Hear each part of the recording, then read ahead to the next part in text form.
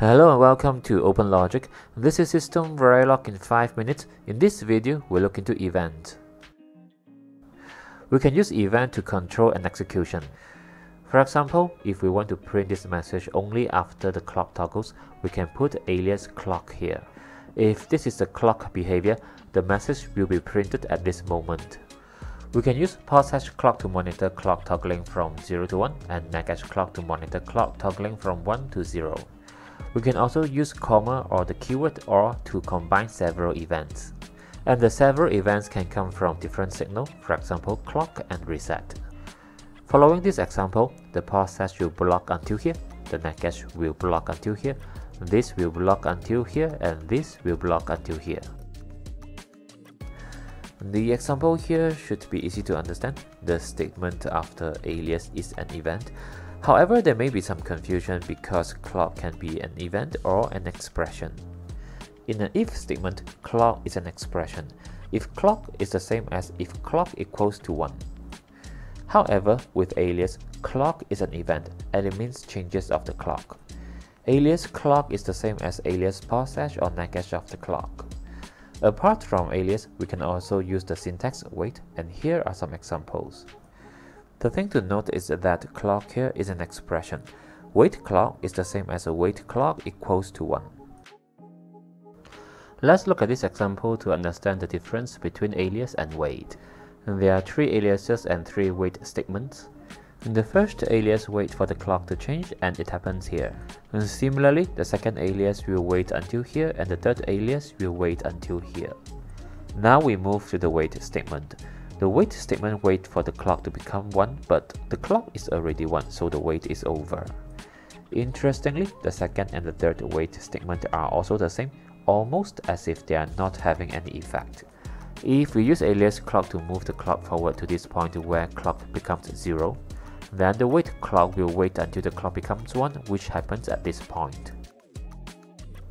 Now we can create an event variable like this, and this is how we trigger the event, and this is how we wait or block the event. Event is useful to represent a trigger that depends on special conditions. And this is a simple example of an OR gate which is clocked.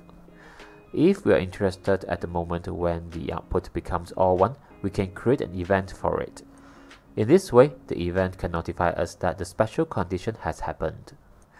And besides alias, event can also be used with wait, but since wait requires an expression, you cannot use event variable as is.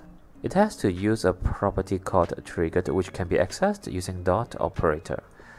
Note that there is a slight difference when it comes to using these two statements. Let's look into some examples.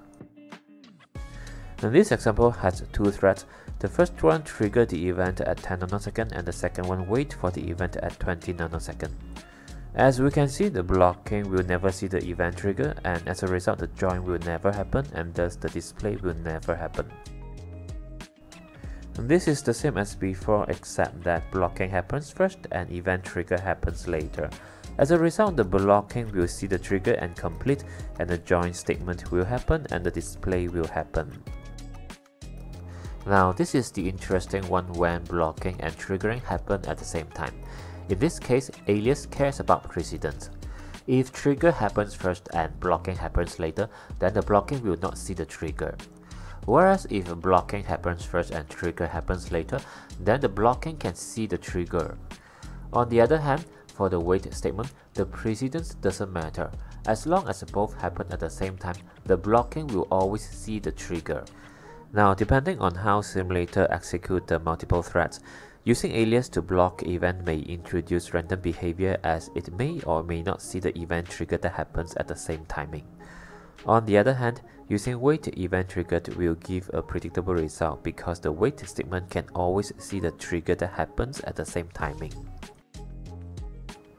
Alright, that's it for this time around. Do check the playlist for more videos on SystemVerilog, and do support by clicking like, share and subscribe.